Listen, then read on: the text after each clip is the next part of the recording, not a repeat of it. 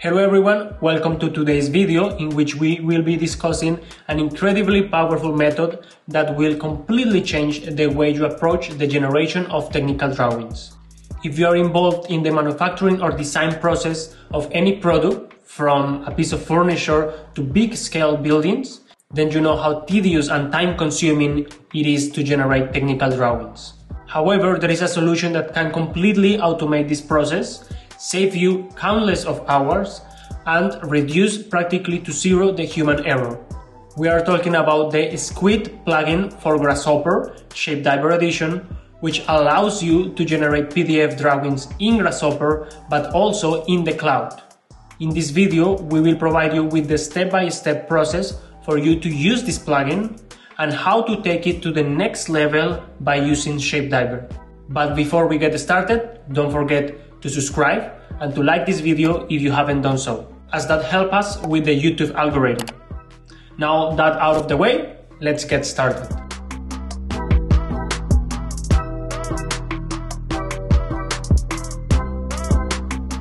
We will divide this tutorial in three parts. First one, how to create drawings in Grasshopper. Second one, how to create PDF templates. And third one, how to take those drawings and put them inside these PDF templates. Before starting, let's have a look at the model that we will be using and what it is capable of. So we have just a simple bookcase, but this bookcase generates automatically this PDF that we see in the left side. So we have a PDF with 3 pages, one with a perspective view, the second one with elevations and a top view, and the last one we have a section plus a bill of materials. Let's change the parameters and let's see what happens.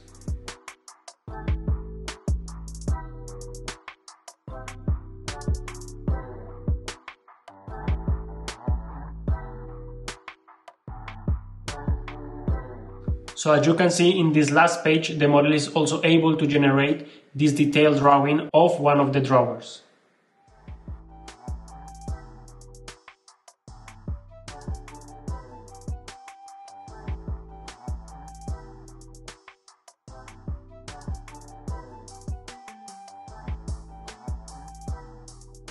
As you can see, the model is also able to recognize which template is better to be used to fit the drawing. So in this case, it changed from a portrait into a landscape mode of an A4 page.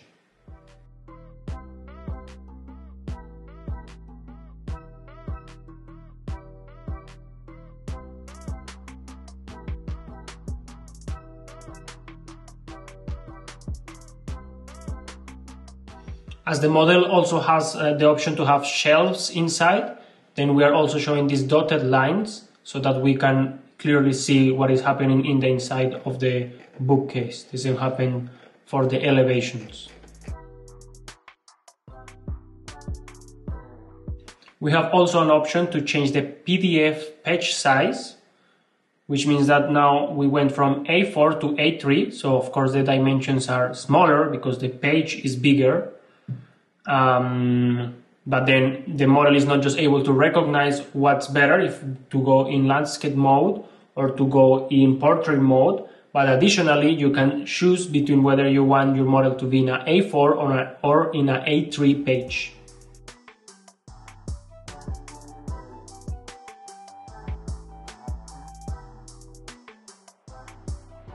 Then also the model contains this section of notes in which we can add, for example, information from the model. For example, in this case, handle type that we selected here in the top, handle style. Then we have button right now, but we have 3 options.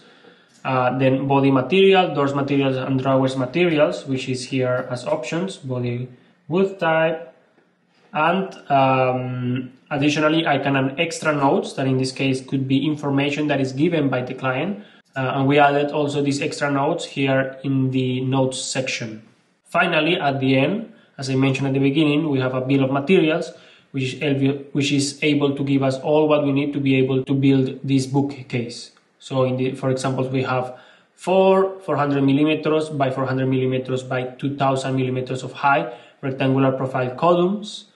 Or here at the end we have that we need 16 shelf support pegs or that we need a board of 918 millimeters wide by 100 millimeters high, 15 millimeters thick for the drawer's fronts, for example. Now let's have a look at this same model, but in ShapeDiver. Here in ShapeDiver we get exactly the same options in this section. So let's change them and let's have a look at the PDF.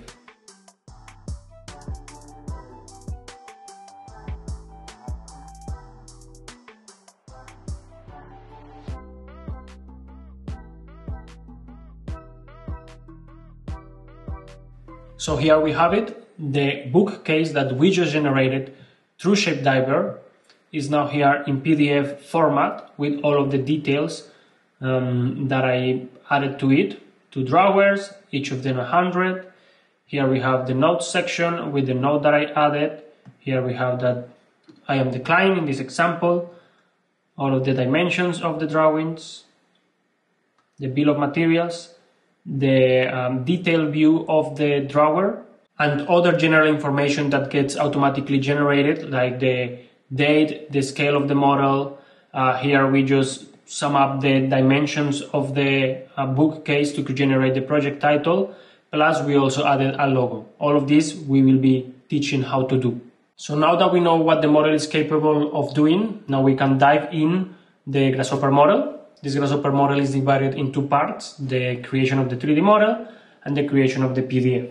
We will not explain the part of the creation of the 3D model because that's not the focus of this tutorial, but the Grasshopper model will be down in the description so you can download it and explore it yourself. In terms of the creation of the PDF, in this video we will cover just the first part, which is the creation of the drawings. So we will isolate this part here and concentrate on it. To start, we need of course the 3D model that we want to project into the PDF, and we need this component, which is the Make2D component, that is a native component from Grasshopper since Rhino 7. That component you can find it in the display section, dimensions, and here we have Make2D component. I have a small example here to be able to explain this component.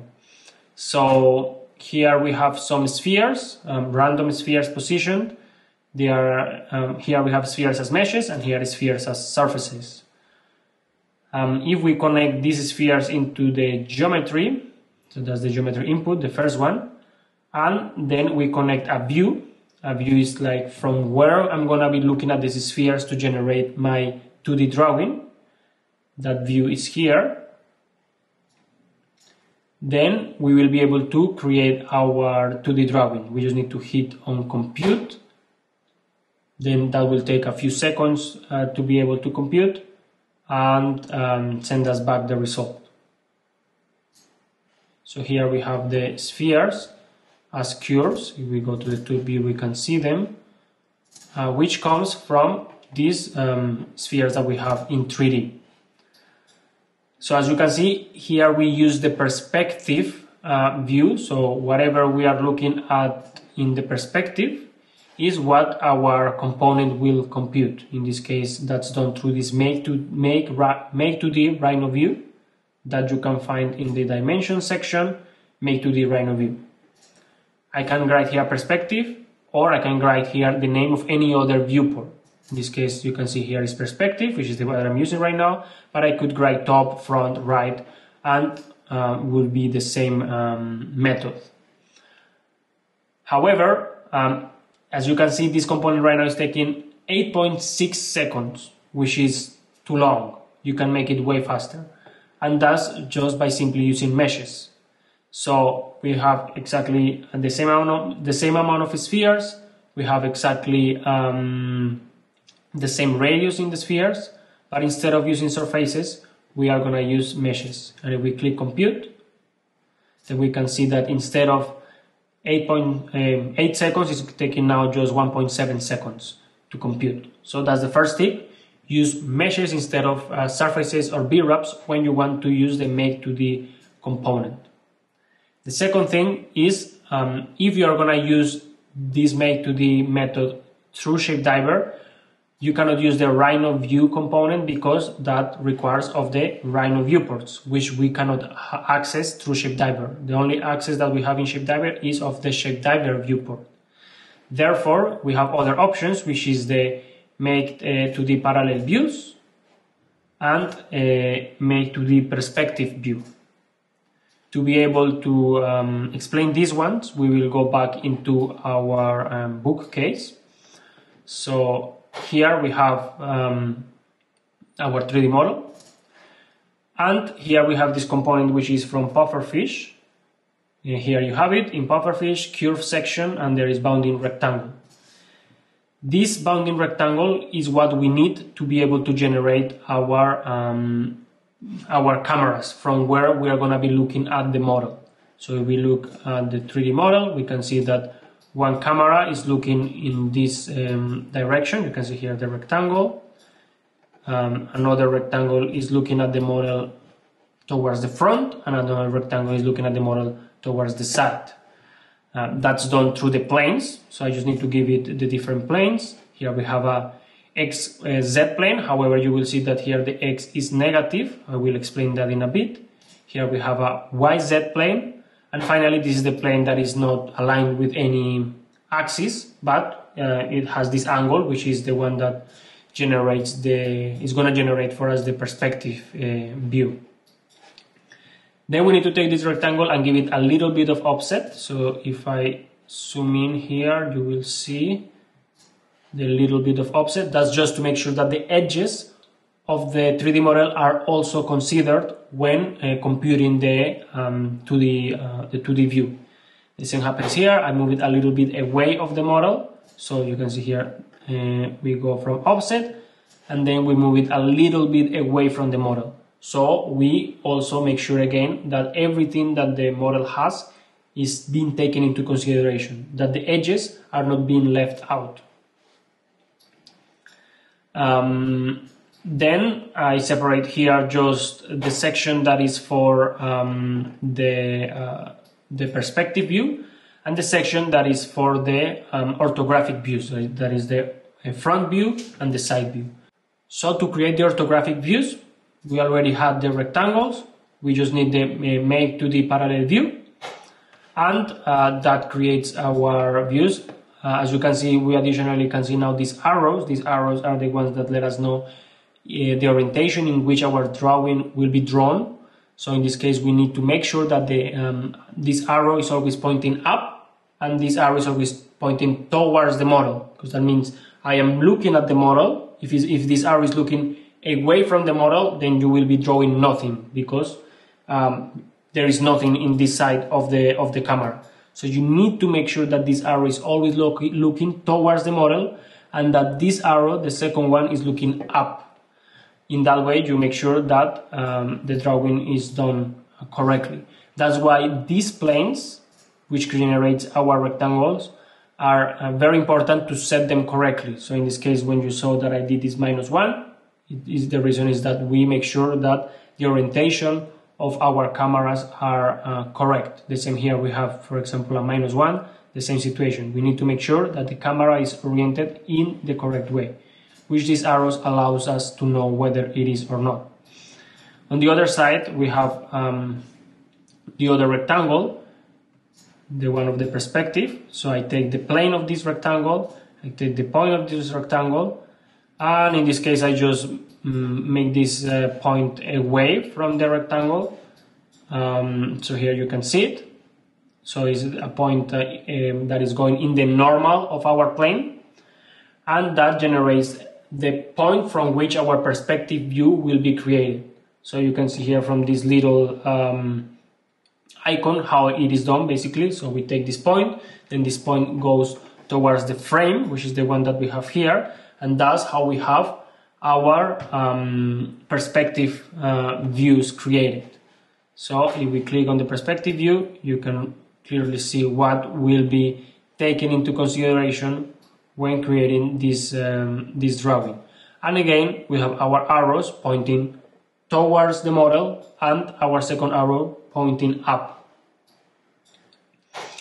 So that gives us all of our views. and that's how we will be generating our drawings, which we will be checking in a bit. So now that we know how the views work, let's continue checking the other inputs. So here we have the clipping planes. The clipping planes is used when in case you want to, let's say, create a section of the model.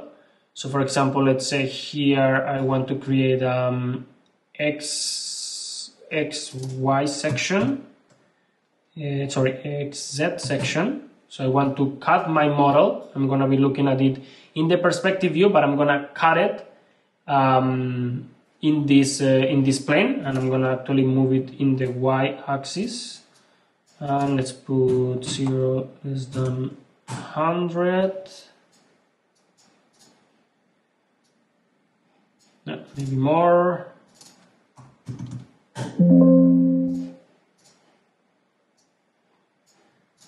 Okay, so we have our spheres, and this is our clipping plane. Move it more inside, and I'm gonna put that into my clipping planes input. And I'm gonna click again compute, but let me see how is my camera looking. Remember that here I'm going to use the Rhino view just for this example, and then I click compute. And now you can see here that our spheres now have these additional curves because they are being cut in this part. That's exactly, maybe here is not as clear, but that's exactly what we are doing with this Make 2D. We're also creating some planes to cut our model. So if we check the 3D model, the first two is just XY plane looking to the negative. That's just because we don't want to cut actually the first two and the last one, we don't want to cut these drawings, but we do want to cut the third drawing. The third drawing is the section view that we saw in our PDF when we were doing the demo. So if we check here now the different views that we have, if I go, so we have front view, which comes from the front rectangle that we created here.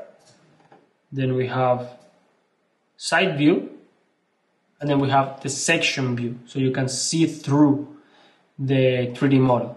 That's the one that we have here. This is cutting our model exactly in this plane.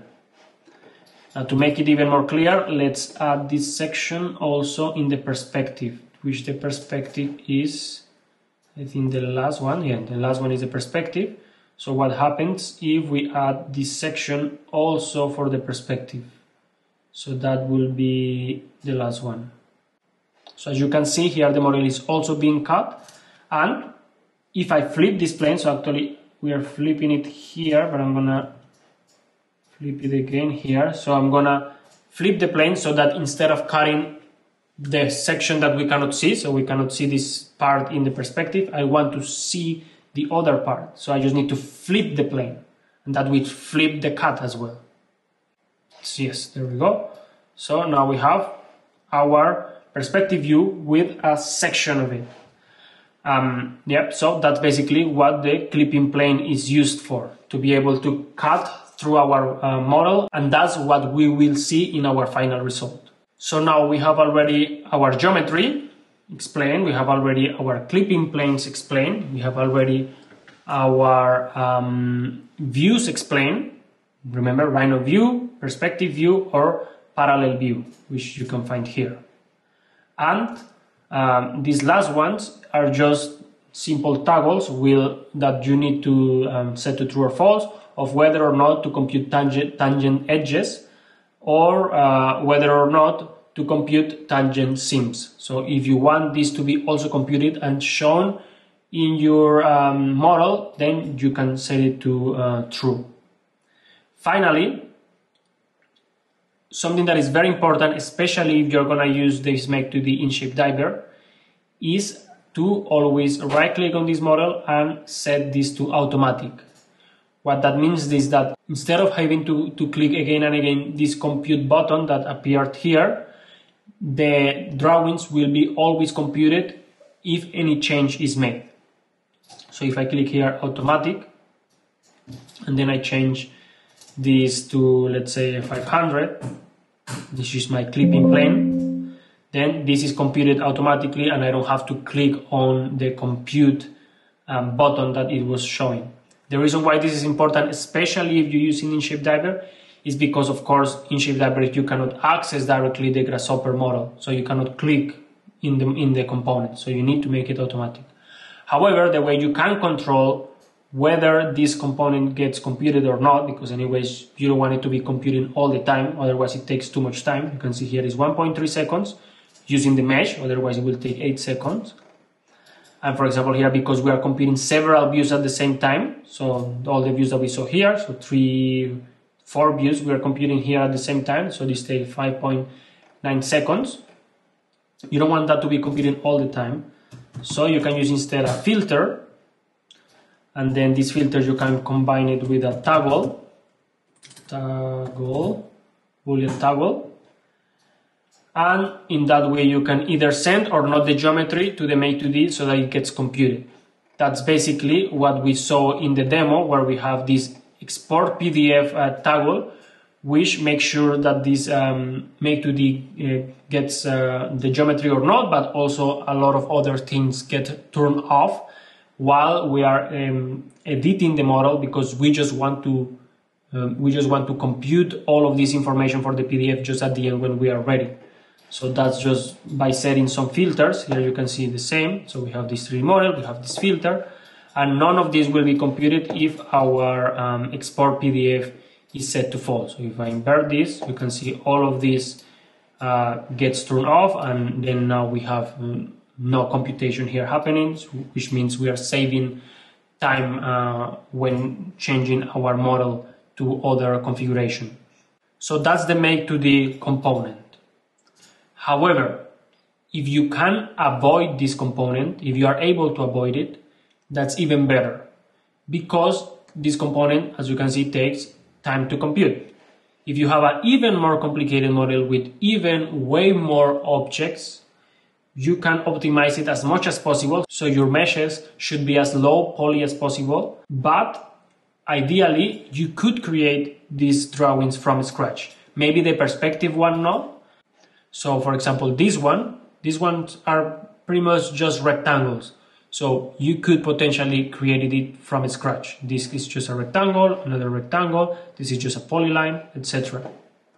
For example, in this case, the most basic and fast one that you can create from scratch is the top view. So here I'm creating the top view from scratch without using Make2D. Why? Because even if we check it here, you can see it's just the rectangles of our columns plus the rectangle of our body, which is exactly what I have here. The rectangles of our columns, which even come from the creation of the model. Here we create here we create the boxes for our columns, and additionally I use the same values to be able to create the rectangles for our 2D drawing. Here, for example, I'm just not considering adding the handles in the top view, which is something that you need to decide depending on which product you are working on, whether that's really necessary to have. In this case, I decided that it's not really necessary to have, that it is enough by seeing it in the other views. So if I am able to see the handles in the front view, in the side view, in the perspective view, then if I don't see it in the top view, it's okay. I could also potentially draw them from scratch, but it's not a problem. So if you can avoid this and create any drawing from scratch, that will save you a lot of computation time. Now let's have a look at the outputs of this component. So the first output is the curves itself, but the visible curves. That's what we just saw here. So these are our visible curves, because we also get our hidden curves. So if I connect, these are our hidden curves, this output here, If I connect this one here to be able to see one by one, this is all what is behind all the geometry that we see to start with. So if we go to the 0, you can see all what is behind is there, all what is behind, etc.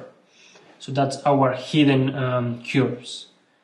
Then we have here the drawings object index, which is basically, here we have 25 meshes. So 25 meshes go inside our Make2D component.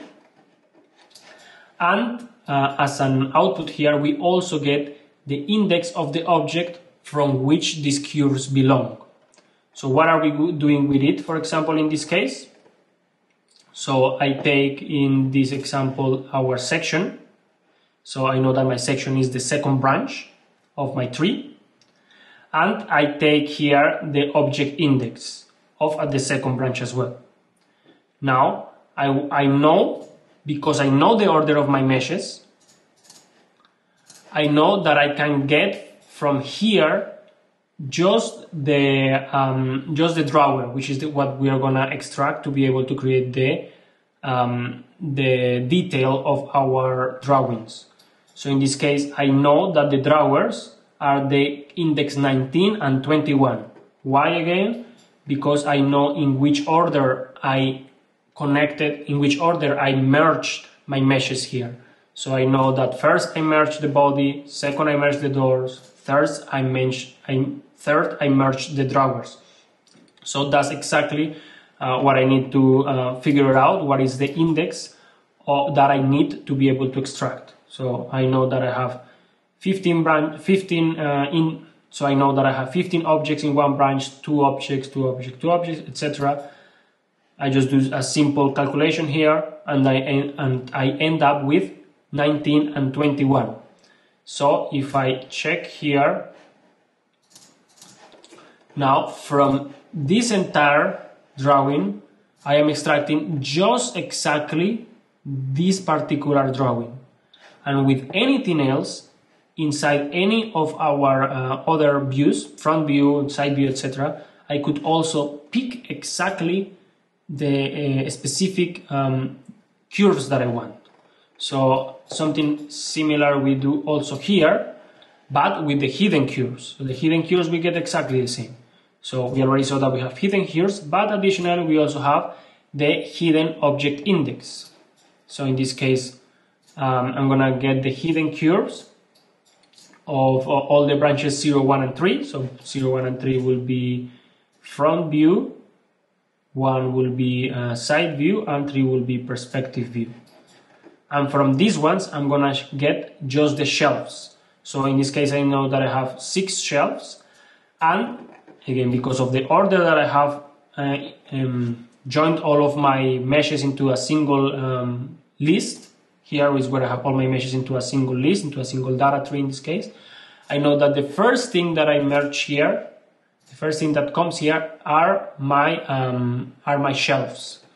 So that's why here I just need the first 6 indexes, so from 0 to 5. And as you can see here, that's what we extract here. So we get here just the hidden curves of the shelves. Again, I can just exactly pick the objects that I want from this Make2D component. Then that's what we will be using to create these dotted lines that you saw in the demo, where you could see behind the dotted lines of the shelves. Finally, in the outputs we have the visible type. In this case, if we check, what do we get there? We get here the type of curve that was extracted from the model. So for each curve that we get a type. So we have 343 types, and here we have 343 indexes. The same, we have 343 curves. What is this useful for? Here we are gonna use it in this section as well, because from this particular drawer, which we extracted through the index, we just want to get the section curves. So let's have a look here. We come here, we have our drawer, we have here our drawer types. So you can see there section, and tangent, and a scale that we will check in another video. So if we go inside this cluster, you can see, okay, from all of these types that I have, I'm gonna select just the section. So that's how we go from this to just this. Let's have a look at another example, which is more obvious. Here we have it. So we have all the drawings. We select just the drawing number 2, which is the section, the entire section. And we select the curve types of just number 2 as well. So in this case, we have 53 types. 53, types in this list. Again, we are doing the same. We are taking just the section. So with this is the member index component. I'm looking in this list for the section types. That gives me all the indexes. And that's how I go from all of this to just the section curves. And why would I want that? In this case is because we want to create a hatch. A hatch that is very common to be used in technical drawings. So in this case, the first thing that we need to make sure is that the curves that we get are closed. So that's why I use this closed curve component, and I also use this surface component and this surface split one. So basically we go from these curves, which not all are closed, to these ones which are closed. Why? Because we need a closed area to be able to apply the hatch. The hatch is this component that is from Fav Tools. So we have Fav Tools, annotations, and here we have hatch. As an input, we require closed curves, which are the ones that we just computed. We required a hatch pattern. In this case, is the hatches that are in your document. So you need to get the list. In this case, we can just put a value list. And this will give us all the hatches that are available. So there are a lot of hatches available in our document. And here we can see this is solid. Let's have a look at hatch 3. This is this one. Hatch 2. So you have plenty of options. In this case, it is looking for the index, not the name. So in this case, I want the index number 1, which is hatch number 1. And finally, rotation. This was 45 degrees, otherwise these lines will be straight down. And the size, so how big is going to be my hatch, how the pattern in between each curve that we have, how much space is going to be in between. Now this is going to give us just a hatch type, Rhino and geometry hatch type. We cannot do much with it unless we're going to export it in other formats. But if we want to really put this into our PDF, we need to then use this component. This component is from the human plugin. So if we go to human, we have here reference and hatch explode. You need to make sure to right click this component and calculate exploded geometry. This component will basically take this hatch and convert it into real curves. All of these now are lines that we can use to then draw into our PDF. So something to consider about this hatch is that if you want to use that in ShapeDiver, there is one thing that the Rhino document has, that is that you need to initialize the hatches. The hatches don't get initialized, so all these hatch types that you have, that you saw, they don't get initialized automatically when you just open the Rhino software. To be able to initialize that, for now, you need to use this C# that you have that we have here. The C# makes sure that all the hatches that are in the Rhino document get initialized. If you need to get the C#, again, this Grasshopper model will be down in the description. And that's all for today. In today's tutorial, we focus on the creation of the 2D drawings by using the Make2D component, which will be eventually added to the PDF. In the next video tutorial, we will focus on the creation of the template, so that means creation of this page, and on the margins, these blocks, text blocks, where our drawing will eventually be placed. So we hope that this video inspires you to get started with the first steps to be able to automate the creation of your technical drawings, so you can focus on what really matters, which is to bring your ideas to life. If you enjoyed this video, please give it a thumbs up and share it with your colleagues and friends. And don't forget to subscribe to our channel so that you don't miss our next section. And I will see you in the next one.